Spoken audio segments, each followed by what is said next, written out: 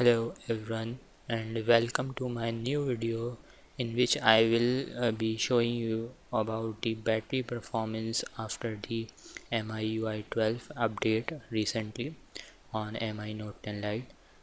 So in my previous video a lot of comments was about the we have not received the update and we are not getting the update. What is the problem? What is the region? So first of all, my region is Pakistan, and secondly, uh, mostly this update bug has recently been seen on the MIE sites where you get the update but sometimes update won't proceed, and it has also happened on my brother Redmi Note 9 where I was trying to update but I didn't got the update next time when I was checking for the update. But after some time, mostly 10 to 15 days, I again got the update, and now that site is also working on the latest version.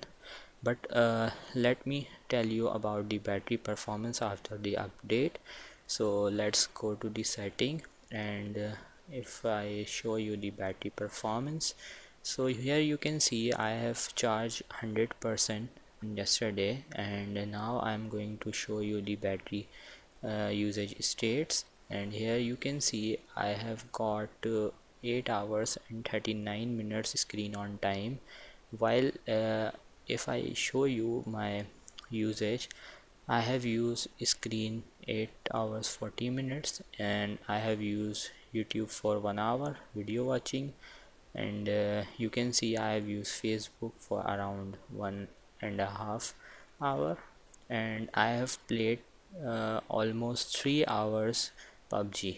So you can see and I have used TikTok and other recent app. You can see WhatsApp, Snapchat, and I'm getting around, you can say, still I have 8% battery left, so you can say okay, I'm getting 9 hours of battery screen on time with 3 hours of gaming.